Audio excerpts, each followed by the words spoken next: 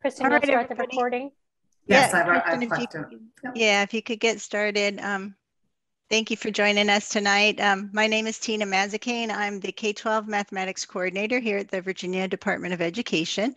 We have you here tonight for one in a series of fall webinars that we're doing for mathematics. This first one is titled Addressing Unfinished Learning in the Secondary Mathematics Classroom.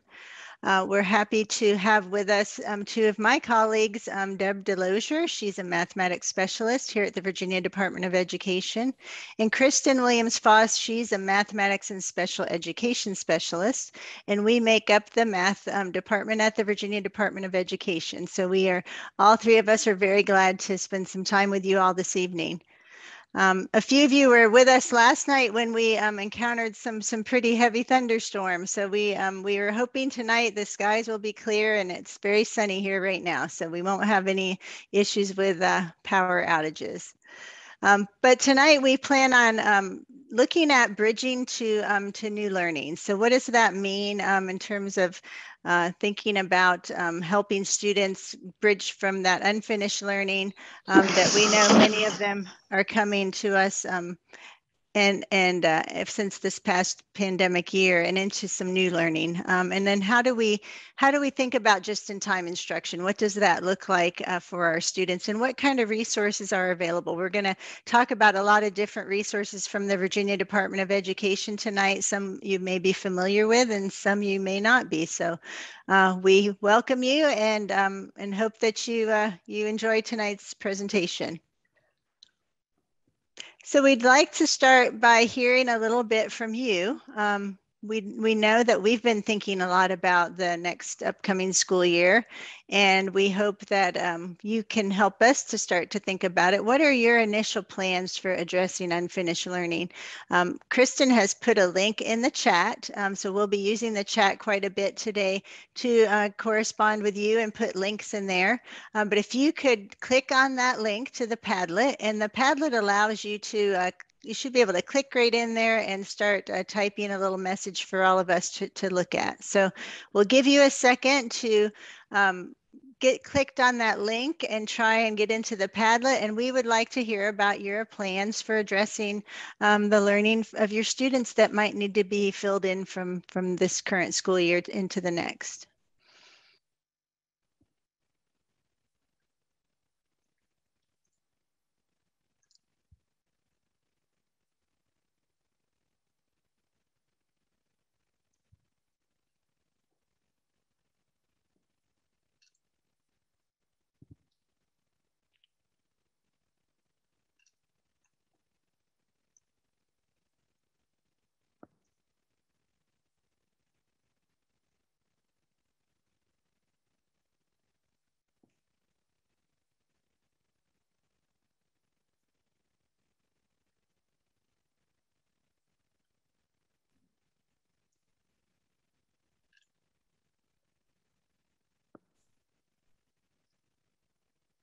So we're hoping that you all can get in there and add some of your comments.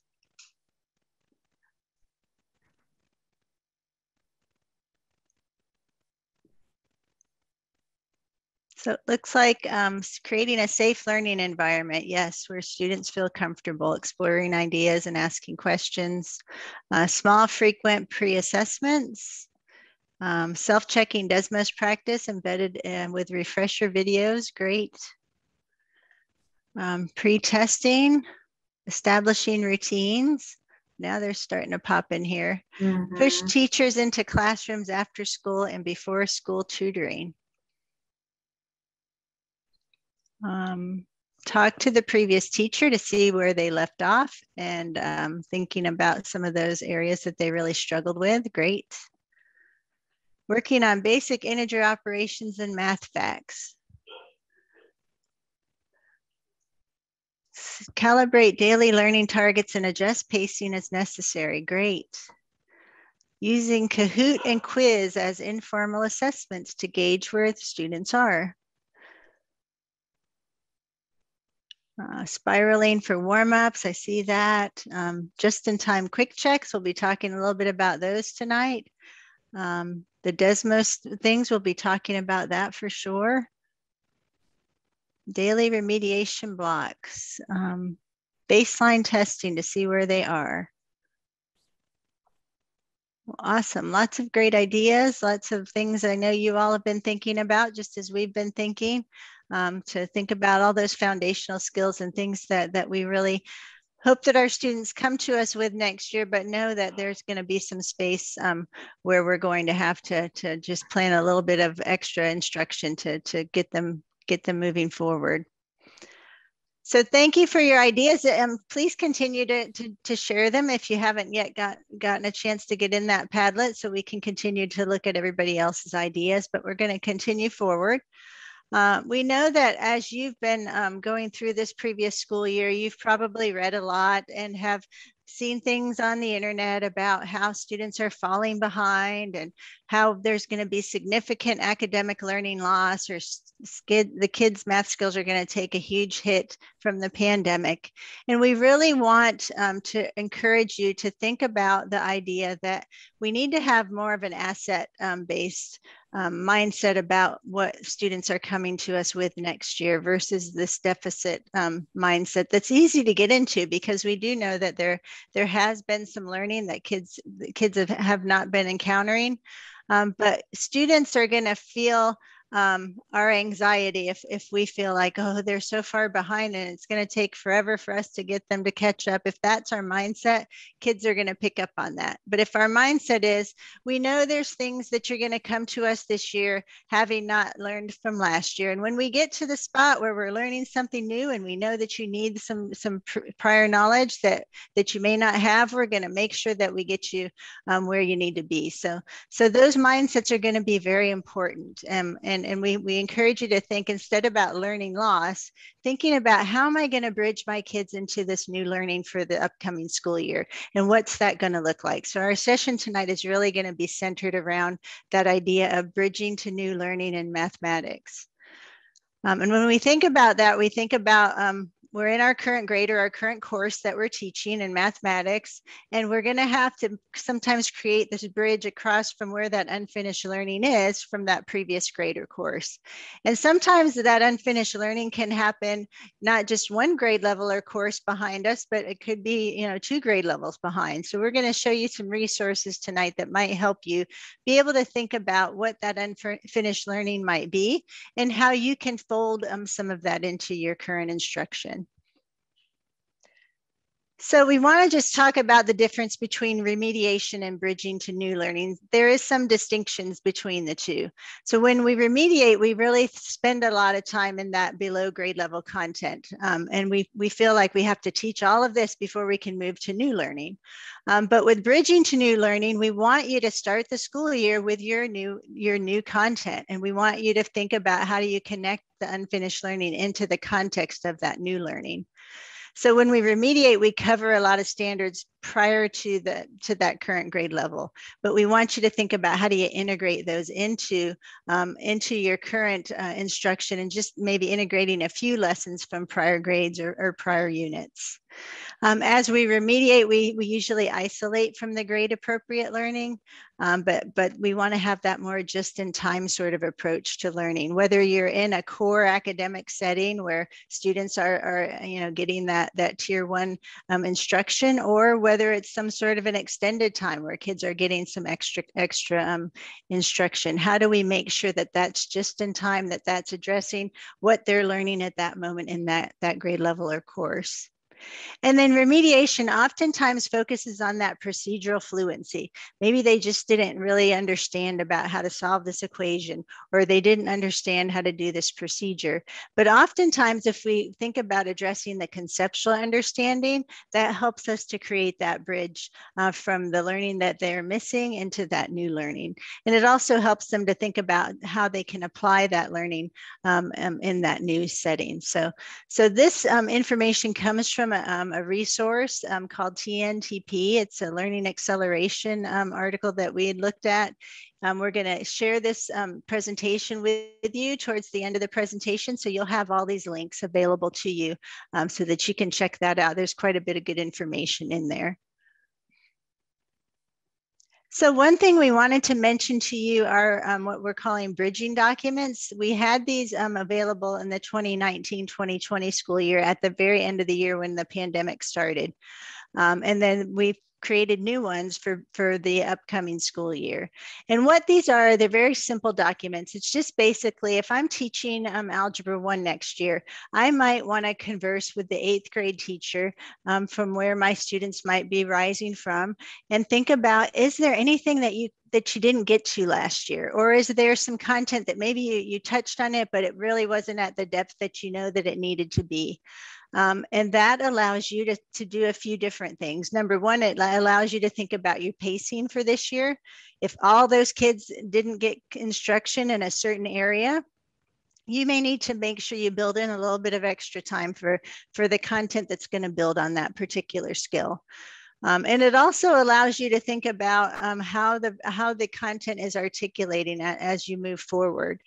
So you can start to really think about, what's important in my grade level or course, and what can I connect from other areas of that course so that I can be more efficient in how I'm using my time. And we know that there's going to be students in your classroom that may not have been in the class prior to that particular year, and in a different school or even a different state. But this at least gives you a basic background about how you can start to address instruction for the upcoming school year. Kristen did put a link to the tracking logs in the chat box. So if you want to click on that, you can check them out a little bit further. But we're interested in finding out, and if you've all used these tracking logs. They've been out for a couple years. If you have, can you just type in the chat, in what ways have you utilized the tracking logs, and enter your thoughts in the chat box.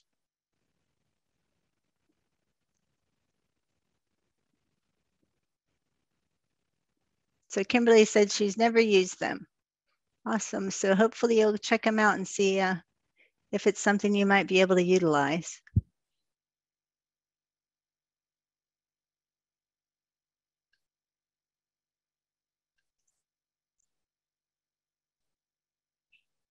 So many of you haven't used them. Somebody used them at the end of 2019 and passed the info on to the appropriate teachers.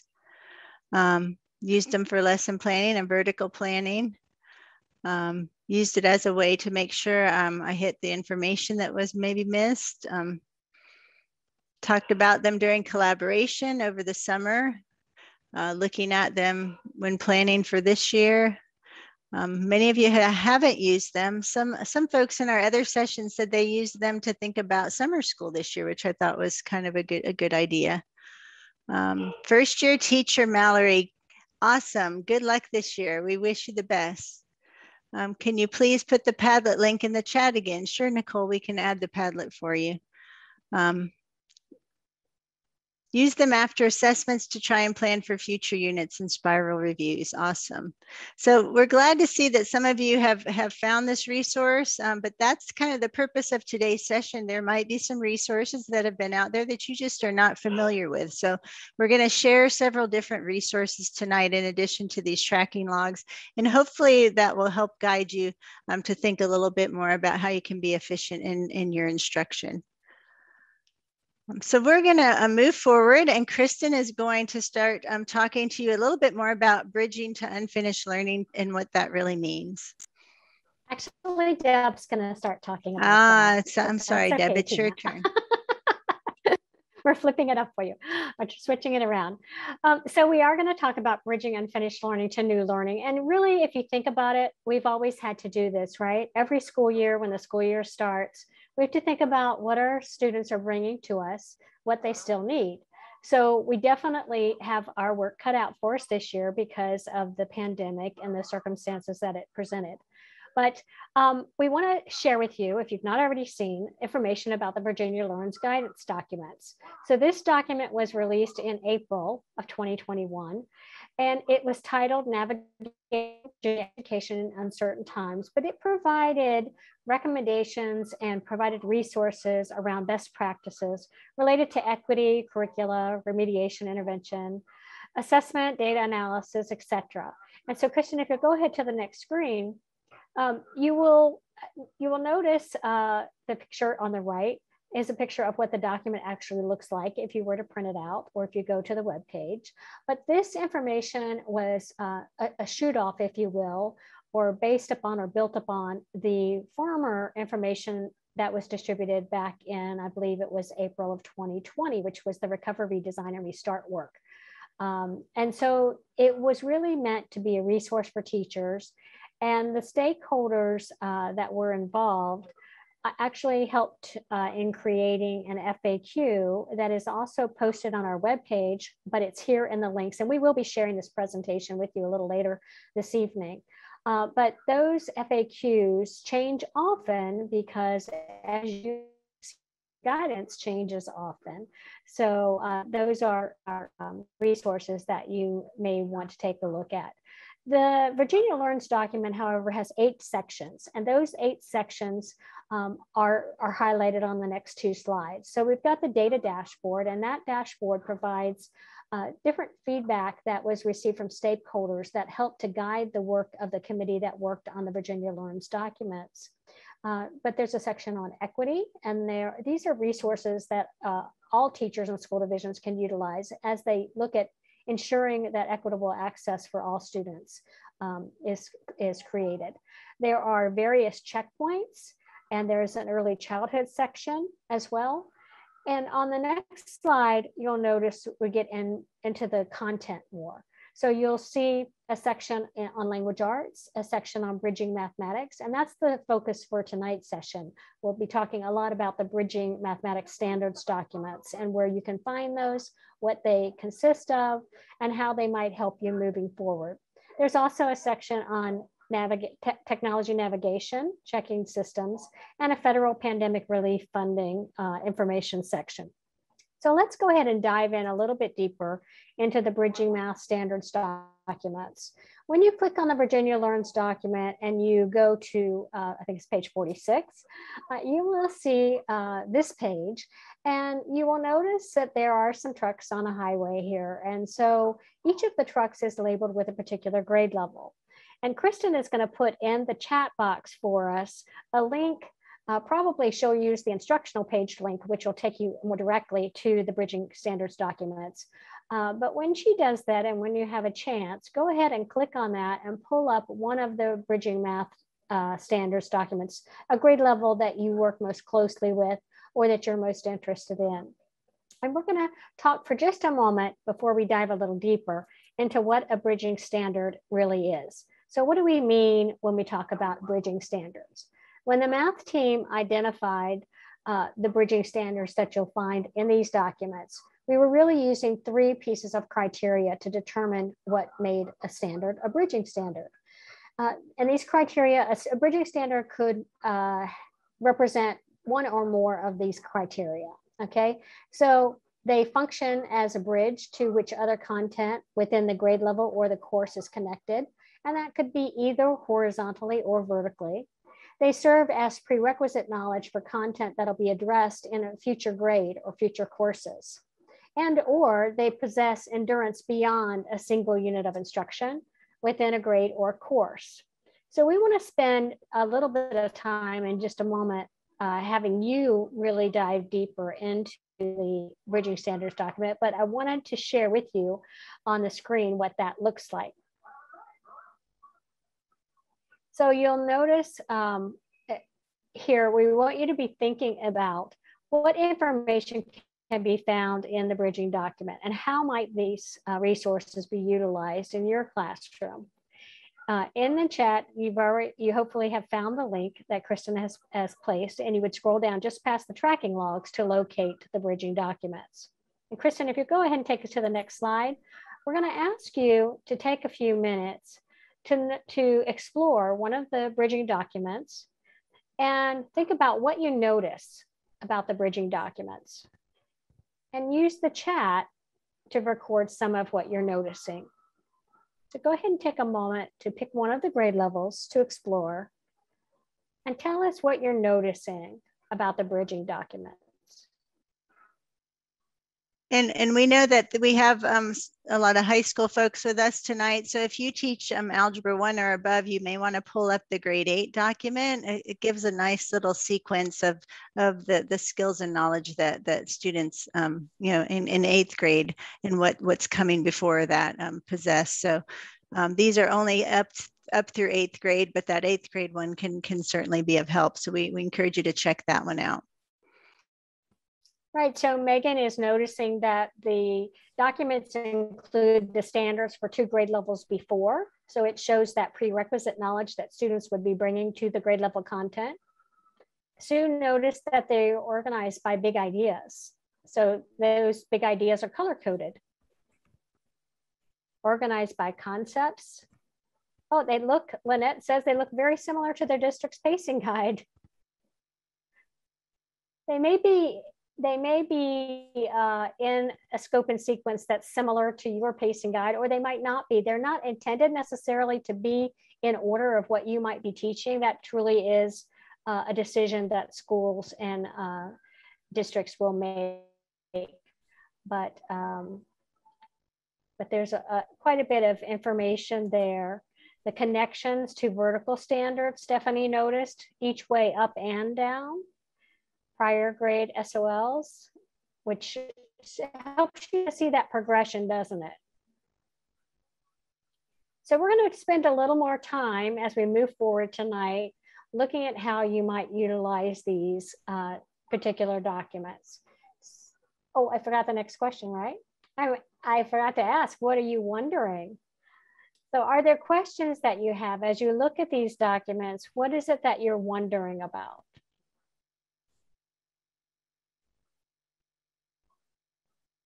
Are there any questions that you have as you preview these documents? Where are the bridging documents for Algebra 1? What do the colors mean in the possible grade 6?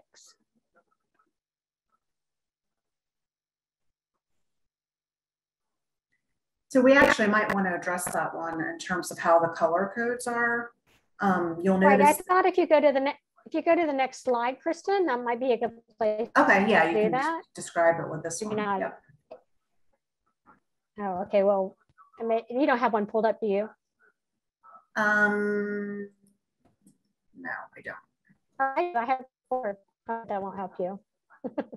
But I can go back to the I can go back to the screen before where you have a picture of it.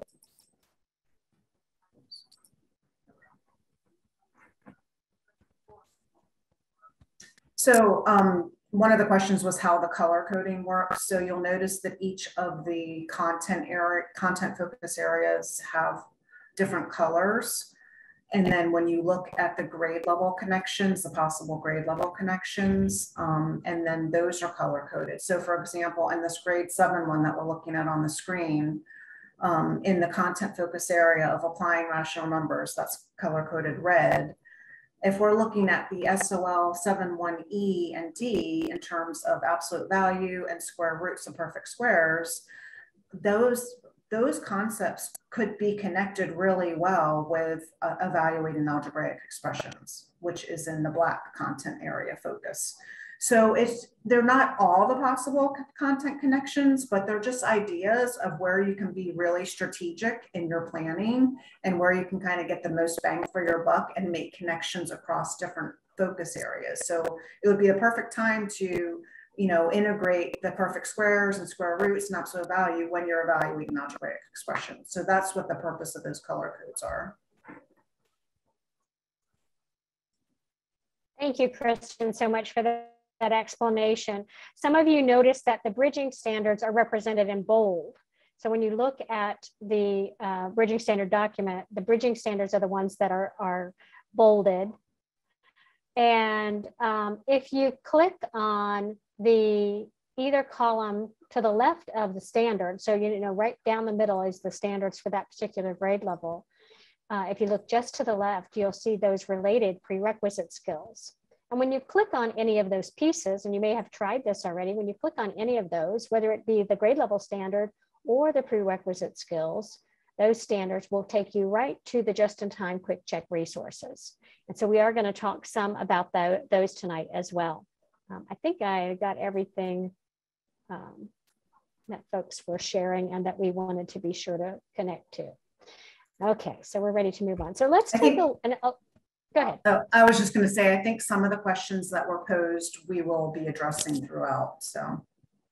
And one of the ones that I know that has been asked a couple times is about, are we going to have these for the high school end of course grade levels or courses, and the decision was made not to make bridging documents for Algebra 1 geometry and Algebra 2 because the strands in those courses don't really vertically articulate as well as they do in the K through 8 grade levels. But we do encourage you to use the math vertical articulation tool because that does make some connections across the algebraic strands, which could be helpful in geometric strands for those courses. So I'll put the link in the chat so you can take a look at that. We know that it's difficult not to sometimes to have those for the high school courses. So we wanted you to make sure that there are resources. And Tina, are those connections to prior content included in the secondary checks for Algebra 1 geometry, Algebra 2? There are in the just-in-time quick checks, there are prior knowledge is mentioned in those. So there is some vertical articulation that extends from those as well. So that's available. Also a good tool. Okay, good. So let's spend just a moment diving a little deeper into how you might utilize these new documents that have been created. Let's take a look at an example of how an 8th grade teacher might utilize the bridging document. It may be that the teacher is planning to engage students in a lesson or lessons that focus on SOL 816A, which is slope and linear functions. The teacher might want to check on the prior knowledge that students are bringing to this content and determine whether they have familiarity with standard 710A, which is understanding slope as a rate of change in a proportional relationship. And so as I mentioned, the column directly to the left of the grade level standard links the QCs from that prior grade. So I could click on that link and Krista, do you have that on the next page?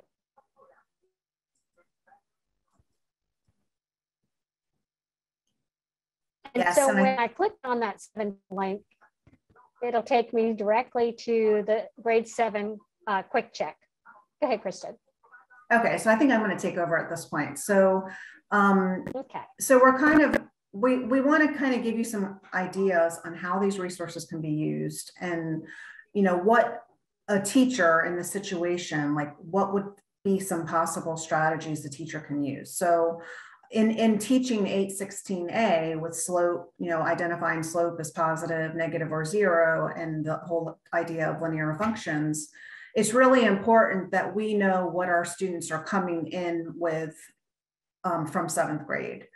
How much of 7th grade content are they coming into with, in terms of understanding slope as a rate of change and understanding that proportional relationships can be written in the form y equals mx. So when I'm using the bridging document, I notice that 816 is in bold, so it's considered a bridging standard. So, and then when I click on 710A, I also realize 710A is considered a bridging standard. So it's really important that our students have a really strong grasp of these concepts. So I might decide to, because I really need to know where my students are in terms of their understanding, I might decide to administer this quick 710A quick check to see where, what their prerequisite knowledge is. So we wanted to kind of take a pulse check in terms of how many of you have used just-in-time quick checks and how familiar you are with them. And that will kind of give us an idea of how much detail we need to go into in terms of describing all the components. So we're going to do a quick poll. And I think, Tina, you're going to have to launch it. I got it. I launched it. Okay. So if you can answer more, you can put more than one selection. But in what ways, to what extent were you able to utilize the VDOE just-in-time mathematics quick checks? So were you able to use them as pre-assessments to assess prerequisite skills, formative assessments to assess current grade level skills? Did you use them for planning for instruction, or have you not had a chance to use these resources yet?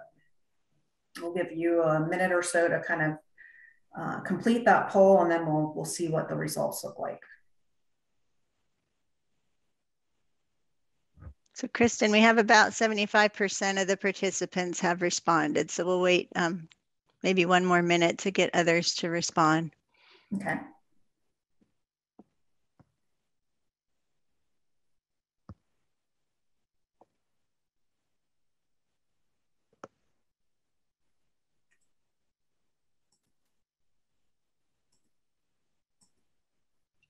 So we're at about 82% right now, Kristen. Okay. I can't see the results, so you're going to have to verbalize them. Okay.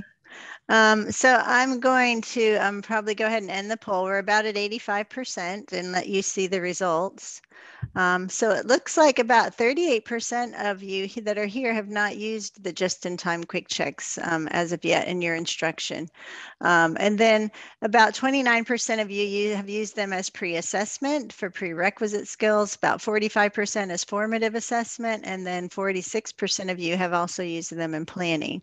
So again, the respondents could have picked more than one of those, but so that helps us a little bit to see that, we have quite a few folks here today that don't know or haven't used this resource a lot. So what I did was I put a link, since we're talking about 710A right now, I put a link in the chat that will go directly to the Word document of our quick check for 710A. So you can go ahead and click on that and download it so you can take a look at it while I talk about it. And I'm going to pull mine over here so we can look at it at the same time. As long as my computer works. Oh shoot, I think I just might have closed it. But as you're looking at the 710A, I think I accidentally closed the one I had open.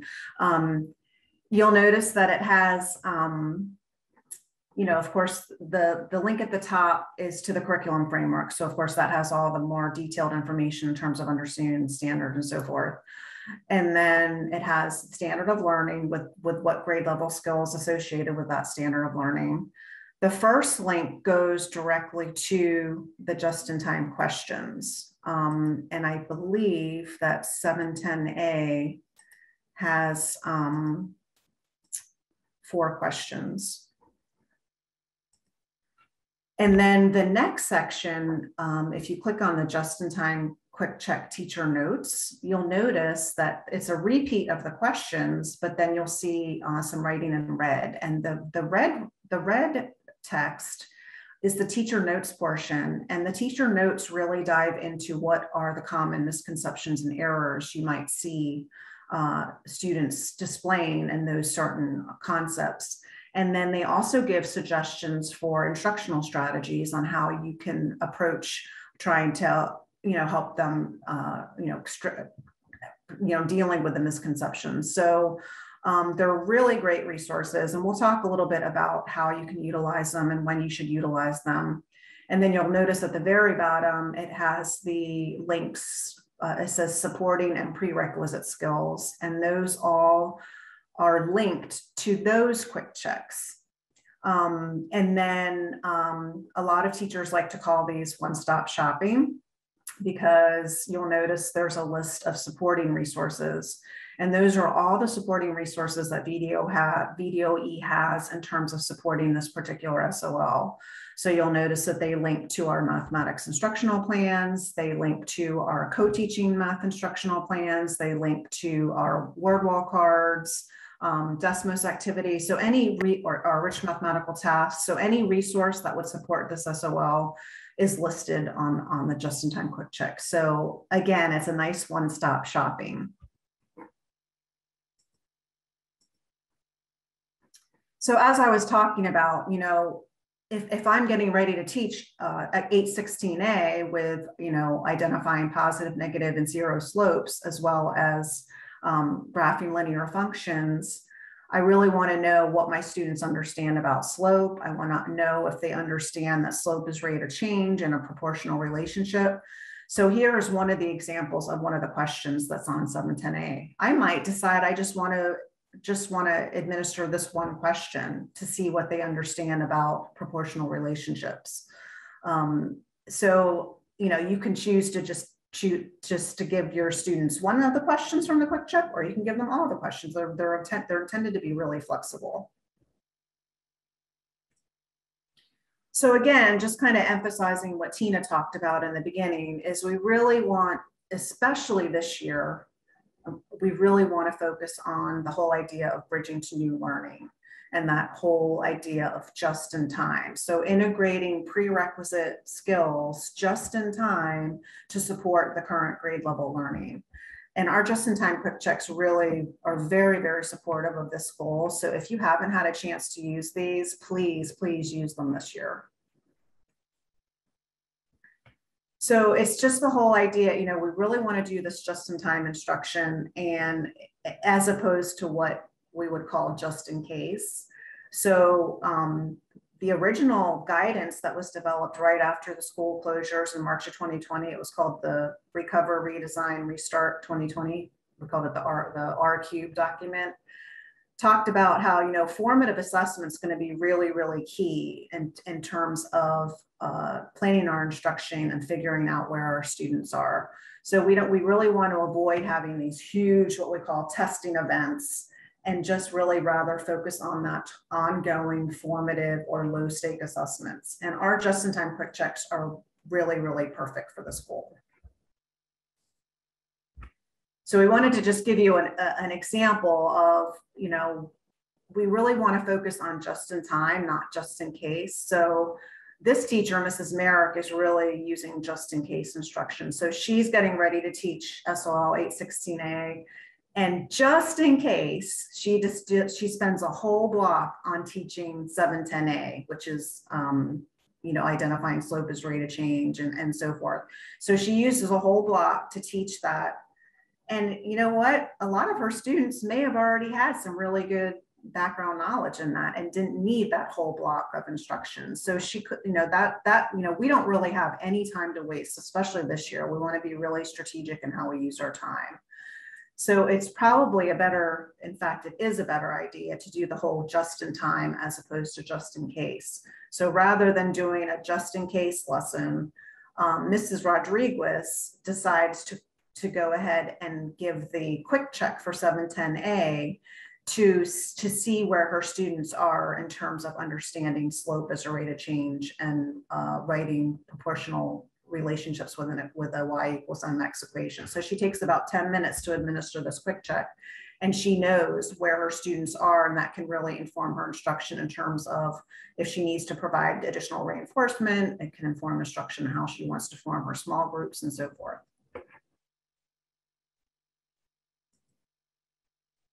So again, I kind of talked about this before, but these are really meant to be flexible. You can use one question at a time. You could use all the questions at a time. You really can do it at any point. The example I gave was I was using it as a pre-assessment, but they're great exit tickets. They're great to use formatively as you're teaching the current grade level lesson.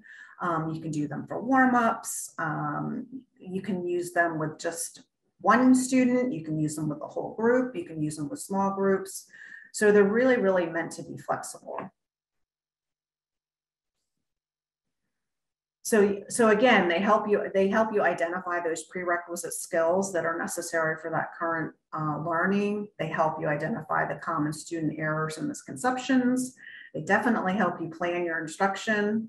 And really they're quick checks. That's why they're called quick checks, because they can really help you quickly assess where your students are, whether it's prerequisite skills or in their current learning.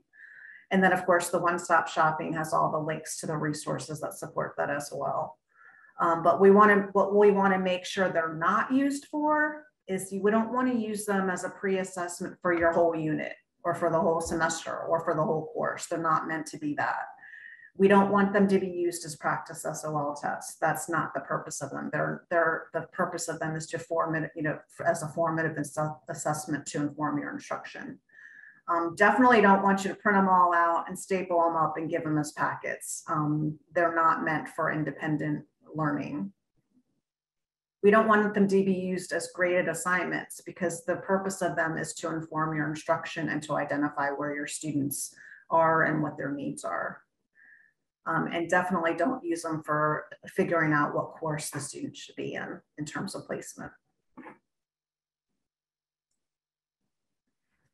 So some of you already know, and for those of you who don't, we actually have all of the quick checks. So I showed you the Word form, the Word document form of the quick checks, but actually all of the quick checks have also been turned into a virtual form. The secondary ones, the virtual form is in a Desmos activity. So there's actually a spreadsheet. We have them already vetted for kindergarten through Algebra 1, and then the geometry and Algebra 2 ones should be ready very soon. Those are currently in the vetting process, but they're, Tina or Deb will go ahead and put a link in the chat for the spreadsheet. But the virtual quick check spreadsheet has a tab for each course. And then you can click on that link and it will take you directly to the Desmos activity.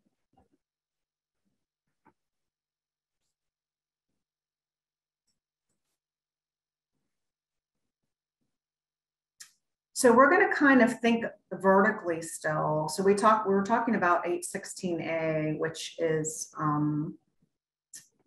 identifying slope as positive, negative, or zero, and graphing linear functions. That vertically aligns when you look at the grade 8 bridging document, that vertically aligns with linear relationships in scatter plots and determining the slope of a line in Algebra 1. I'm sorry, it horizontally connects with linear relationships and scatter plots in 8th grade, but in the future, it connects with determining the slope of a line for Algebra 1. So again, you can use, in particular, Algebra 1 teachers can use the grade 8 bridging documents in terms of looking at the prerequisite skills for the Algebra 1, the current Algebra 1 material.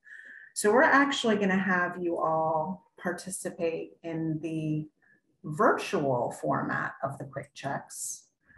And we're going to ask you guys to pretend you're students for a few minutes. So we would like you to go to student.desmos.com and go ahead and type that code in.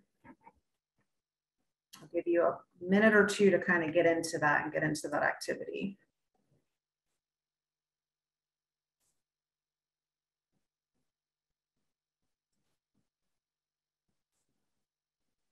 And Kristen, I typed the code in the chat too, so others will have it as well. Let's see if I can pull over my screen. So we're thinking that most of you, especially because you're secondary teachers, there's a more likelihood that you have experience with Desmos than our elementary group did. But I'm going to kind of show you my screen as teacher while you all are starting to work on the activity.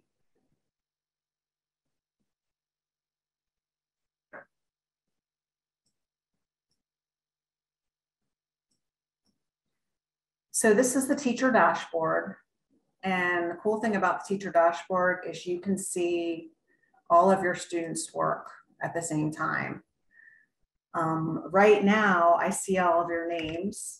I see Mr. Nussbaum's name and Jordan's name and Jennifer's name. And some kids don't like to have their names shown in front of all the other kids. So that's the cool feature with the anonymize. I can anonymize the name and you all turn into famous mathematicians.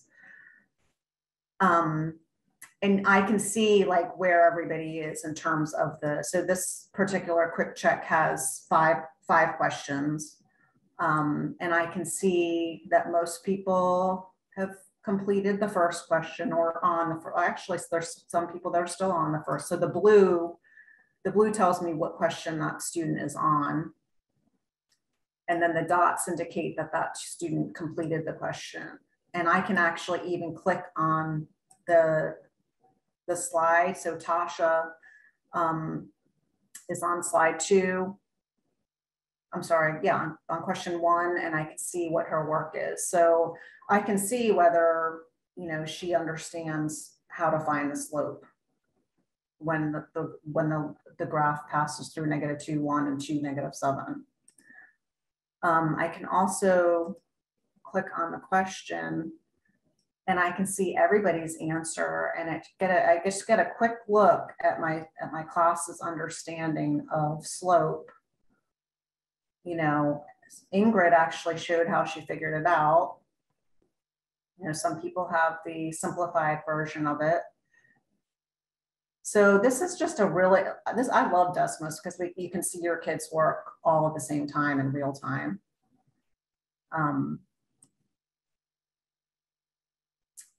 Let's see here. So the summary tab kind of shows all of your students at once. And then you can click on particular questions to see all of their answers at once, which is really cool. I'm sure you probably all know the pause button. A lot of kids get upset when they're paused because they're totally focused on doing the activity. But you might be frustrated that I just stopped you from doing whatever you were doing. You can pace so that kids can only do certain questions at a time or just a couple at a time before they can move on to another one. I really like the snapshot feature where you can take pictures of students' work, and then you can select in sequence in terms of discussing strategies and having the discourse about the different strategies. So that's really neat as well. And I'm guessing a lot of you probably already know these features because you use Desmos, so I'm not going to spend a ton of time on it. The other really cool thing is that after the fact, if I want to really kind of take a look at the data and see where all of my individual students are, everything is saved. So I can go back to the teacher dashboard later and really look at my students' work, and that helps me kind of figure out where my students are, if I'm planning on a small group instruction, which students are going to be in what group, and so forth. Hey, Kristen, a couple other things. I think that you mentioned that another teacher could get added to the same Yes. activity, or that another teacher's in, like for co-teaching and things. Yes, you can actually add, so 2 teachers can be on the same, can be kind of controlling at the same time. So it's really great for co-teaching situations. Where both teachers can see, and we know the special ed teacher, this is great for progress monitoring and seeing the students' work, and helping form those small groups for your stations or for your parallel teaching or for your alternative teaching. So yeah, that's definitely another really great benefit of Desmos.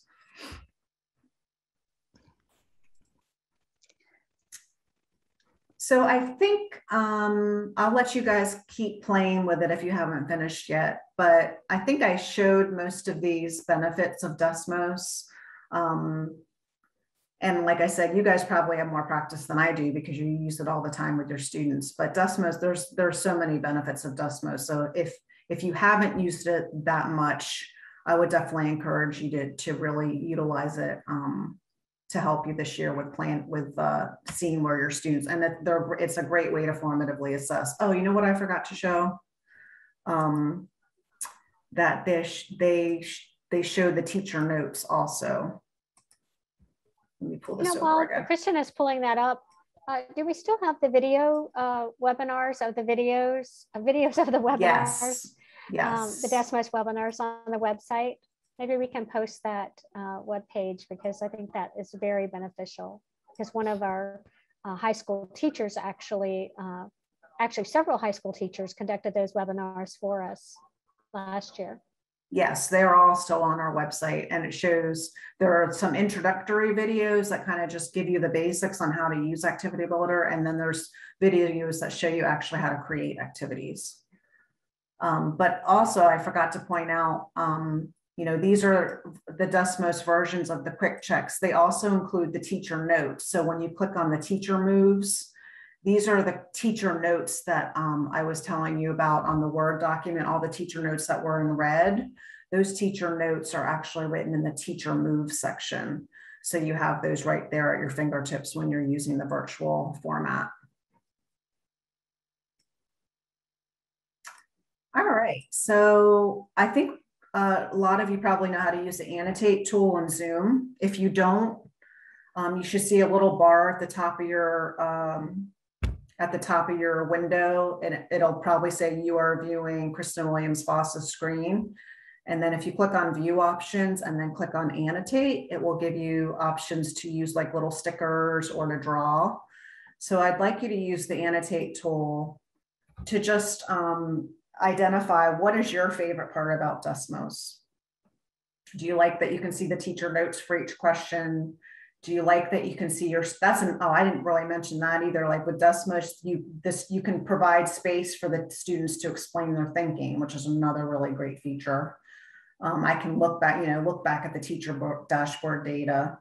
So what is your favorite part about the Desmos activities? I would probably have a hard time picking one favorite. I would probably put mine right in the middle.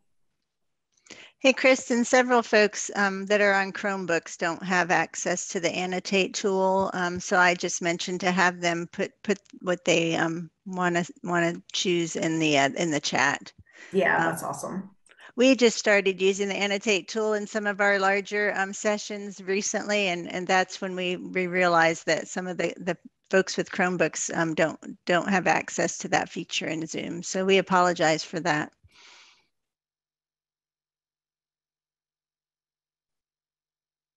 All right, looks like we have a lot of people putting checks and stamps in all the different sections. Being able to provide the immediate feedback is really, yeah, Melissa said she used Desmos a lot last year, and being able to provide, and that's the cool, because even in a face-to-face classroom, if you have a room of 25 students, you can't see everybody's work at once. That's the cool thing about Desmos, is you can see everybody's work right on that one screen. So even in a face-to-face session or face-to-face classroom, you probably use Desmos a lot, because you are able to really see everybody's work at once, and that immediate feedback is really important.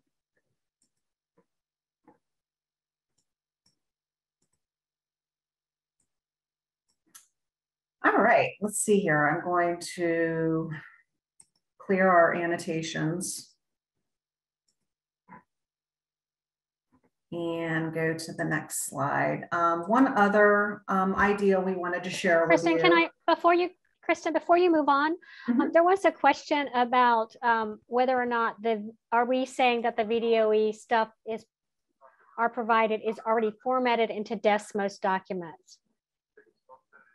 So I think you might want to just reiterate that all of the quick checks for K through Algebra 1 are currently available as virtual Desmos activities. Geometry and Algebra 2 are currently being vetted. Those virtual versions are currently being finalized. Is that right, Tina? Yes. Yes, Deb, that's correct. Okay. So just wanted to clarify, and I'll put in the chat again the virtual version.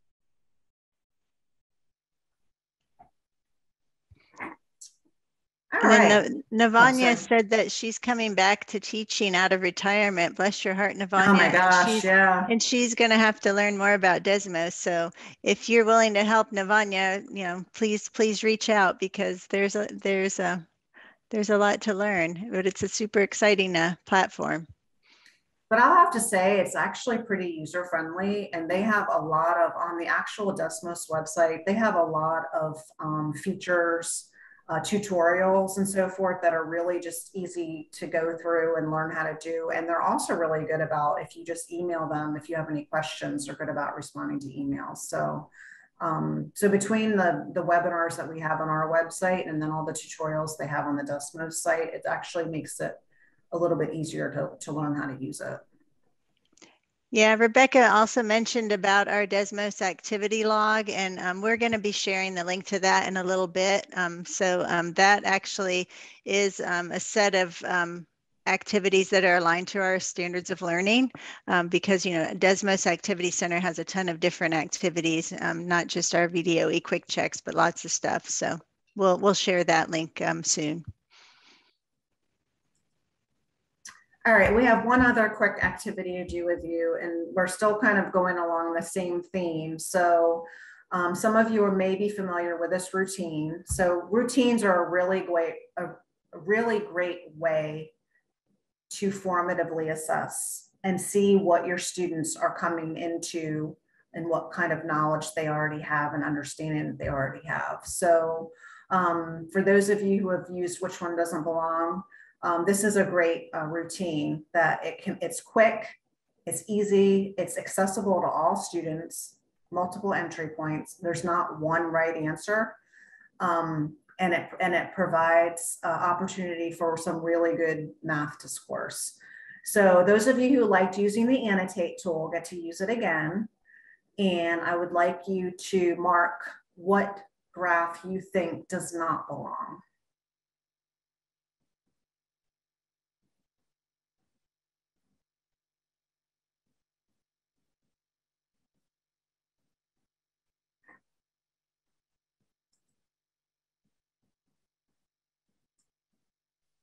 And again, if you can't, if you're not able to use the annotate feature, please use the chat feature. That would be great.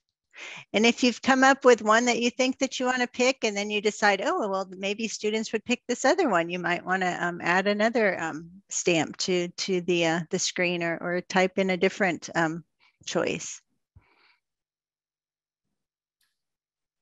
All right, I'm going to ask you for your justifications in just 1 minute. So just hold on for 1 second before you start putting stuff in the chat. Just because I can't read the chat that fast. All right, so it looks like a lot of you chose the bottom right-hand corner. So if you chose the bottom right-hand corner, go ahead and type your justification in the chat. Why did you choose the bottom right? It's the only one that has a negative slope, says Denise. Only one with a negative slope. Negative slope, negative slope. Any other reasons besides negative slope?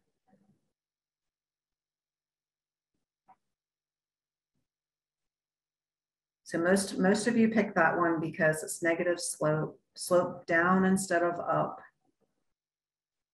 Any other reason?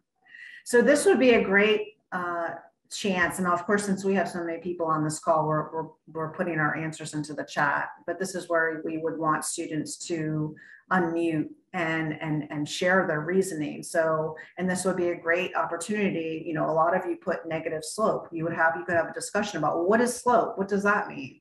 What do you mean that it's negative? And you can really get a good sense of students' understanding of vocabulary terms. Allison mentioned quadrants. We can talk about what are quadrants. You know, how do you know they're two, one, you know, and just there's so many different discussions with vocabulary and understanding that you can have as students are justifying their reasoning. What about, let's go to the bottom left. So if you chose the bottom left, what was your reasoning for the bottom left? Skylar said it doesn't cross the x-axis. So we could talk about, well, what do you mean by the x-axis? Where is the x-axis? A negative y-intercept. Jordan, what is a y-intercept? What does that mean? And what does it mean when it's negative? So there's so many different discussions you can have with, and as long as the student can justify why they chose it, you know, that's what's really cool about these is there's more than one answer.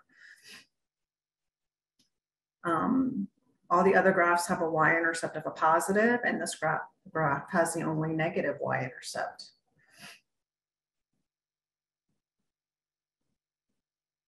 All right, how about, I only see a couple people chose the top left.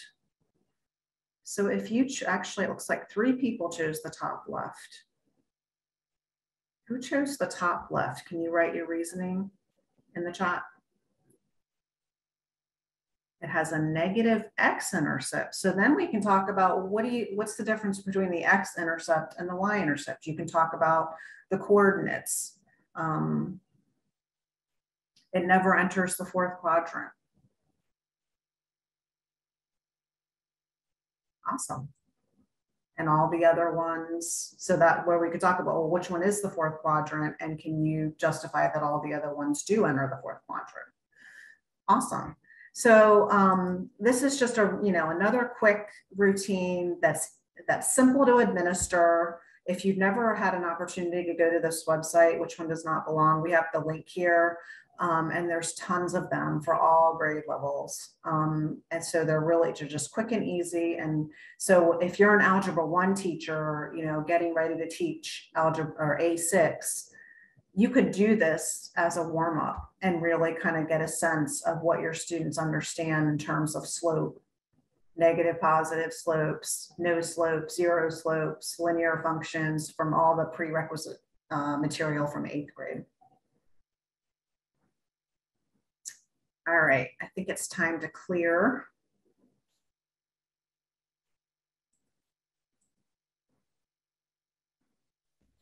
I think the annotate tool helps you find the artists in your audience too. Mm-hmm. So a few artists out there. Definitely.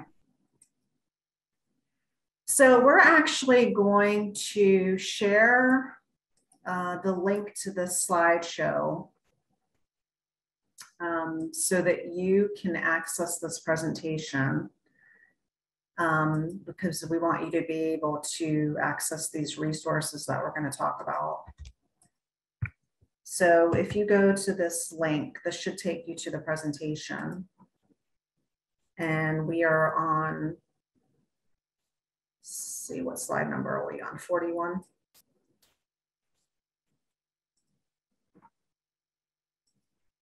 So go ahead and access this presentation and go to slide 41. That's where we are. But try not to click on any links yet until I finish explaining them. I know it might be tempting. So, thinking about this coming school year, it's going to be even more challenging than last year and unprecedented. And we have a lot of things to think about in terms of making sure we address unfinished learning and try to really think about what our students' strengths are coming in, helping them have a positive math mindset, helping them feel like they can do math and they like math. And so there's really some good recommendations that we really need to take into consideration when we're thinking about this whole idea of bridging unfinished learning to new learning. This chart, actually the information came from Achieve the Core, and we have a link to this resource and the presentation. But they did a really good job of providing recommendations of what we should do and maybe some missteps that we should try to avoid. So we're just going to kind of go through the recommendations and also share what VDOE resources would support these recommendations. So rather than just blindly adhering to a pacing guide, which you really shouldn't do anyway, but even more importantly, not do this year, we really want to use that formative data to gauge where our students are in their understanding and to really help inform our pacing. So resources that would support that, of course, are the just-in-time math quick checks, which we've spent some time with. And then if you haven't had a chance to use any of our algebra readiness formative assessment items, those have some really great questions too for formative assessment. And they go from grades 5 all the way up to Algebra 1. We want to do that just-in-time support, which we've been talking about really throughout this whole presentation. We don't want to stop our current instruction to do a review of a whole unit from the grade before. We want to do that just-in-time support. So we're strategic about folding the previous content into our current instruction for the current unit. So again, our just-in-time mathematics quick checks are very supportive of that recommendation. It's going to be, we're not going to be able to address every single student gap. So we really need to be strategic, and we really need to prioritize the most essential prerequisite skills. And that's where our bridging documents will really be helpful. Going to the next slide, sometimes it's hard to figure out how far we should go back in the learning progression. And you kind of want to have the whole Goldilocks ideal. You want to go back just far enough to give access to the student for the current grade level. And again, our just-in-time math quick checks will support that goal, as well as Tina had mentioned this earlier, our MVAT, the Mathematics Vertical Articulation Tool, has all that vertical articulation from previous and future contents going from kindergarten all the way through Algebra 2.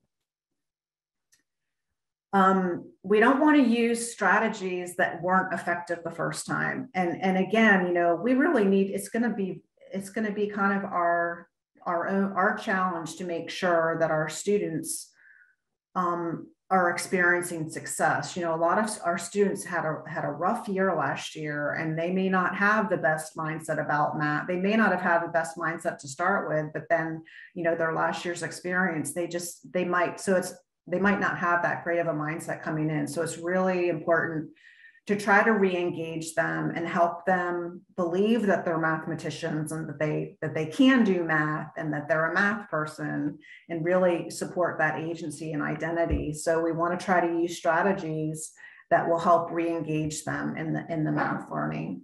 So our math instructional plans are great for that. Our co-teaching math instructional plans, if you haven't had a chance to check those out, they also provide suggestions for specially designed instruction, as well as accommodations and modifications. Our rich mathematical tasks, we have several of those for all grade levels from kindergarten through Algebra 2 that are, you know, those tasks that have multiple entry points. You can use multiple solution strategies, and, you know, so they're really accessible to all learners. And then like we talked about a little bit already, you know, intervention programs, whether the intervention is being provided during the class time or it's provided at a different time during the day, or if it's before school or after school, you don't want to provide intervention on totally separate content. You want it to be supportive of whatever content they're learning in their grade level class so that they can make those connections. And our algebra readiness plans are very supportive of that as well. So those, you know, those plans could support what the instruction that's going on during that grade level class.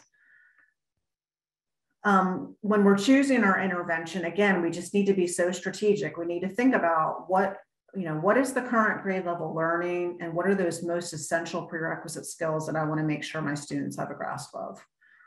Again, our bridging documents are very supportive of that, as well as our tracking logs. And then lastly, and Tina kind of alluded to this earlier, you know, we don't want to do everything in that procedural step-by-step way. We want to make sure we're connecting the conceptual to the procedural, and we really want to make sure that we're considering the level of rigor in the tasks that we decide and the activities that we decide to do.